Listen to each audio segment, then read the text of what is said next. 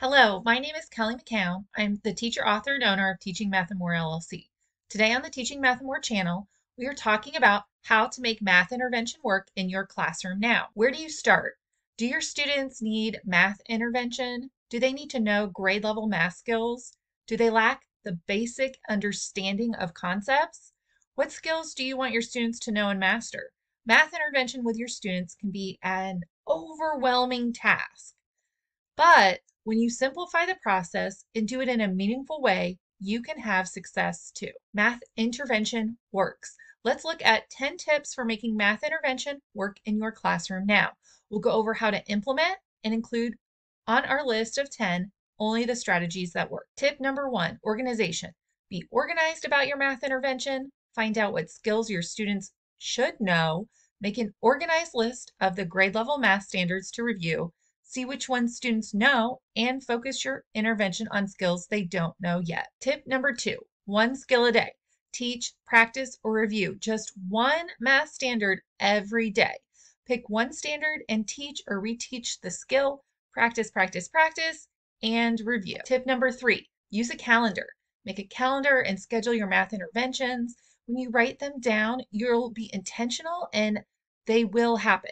Plans don't just happen. You have to make them happen. So be intentional and set realistic goals for teaching, practicing, and reviewing these math skills with your students. Tip number 4, assessments. So when you assess your students' skills, do it informally. Pick one skill to informally assess and make it an informal assessment. For example, like an exit slip, just do one question and don't grade it. You just want to know if they can solve the question. Do not take it for a grade in the grade book. This is just to see if they know how to do it or not. Tip number 5, small groups. Provide weekly small group math sessions. Get your students in small groups and teach, reteach a math skill. This is easy to do with math centers or math station.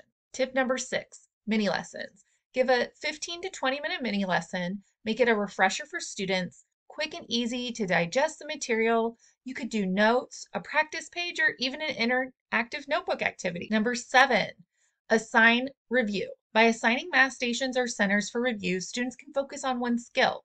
So they'll rotate between the centers to practice, apply, and problem solve in different ways. Tip number 8, limit the number of problems you give your students. By limiting the number of problems given for math intervention, this can be helpful to students who easily get overwhelmed. So just choose 7 to 12 problems to work on, give range of difficulty, or just focus on practicing word problems. Tip number 9, plan your focus. Maybe you need to do a 1-month intentional intervention focused on key skills your students need. Focus on skills they need, but they don't know yet. So create a calendar plan of how you will review those skills only in 1 month and keep your plan on focus. Tip number 10, evaluate students. After the 1-month intentional intervention, give your students an assessment based on the grade level skills and standards that you chose to do in that 1 month of intentional intervention. See what they know now and if they need to review any other skills before the end of the year. Daily math interventions make it easy for you. Math intervention needs to be ongoing. So do checkups, exit slips, see what your students know, what they don't know yet. Give informal assessments to measure their understanding of skills. There is a solution to the problem of starting effective math intervention for your students.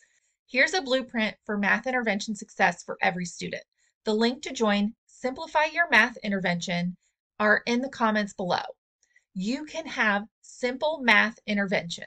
Learn how to only use intervention strategies that work and are successful for all students. Included in this workshop is a bonus math intervention project to get your students on grade level in math by the end of the year.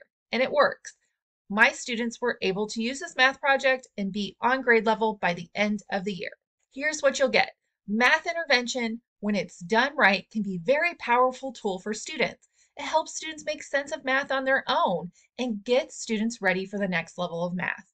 You're invited to sign up for Simplify Your Math Intervention. You'll receive the workshop video, guide, notes, tips, strategies, and bonus math intervention project with an editable digital copy included too. For more information about Simplify Your Math Intervention, be sure to sign up for the Teaching Math and More emails. Be sure to sign up in the description of this video, and thank you for subscribing to our channel. We will see you next week.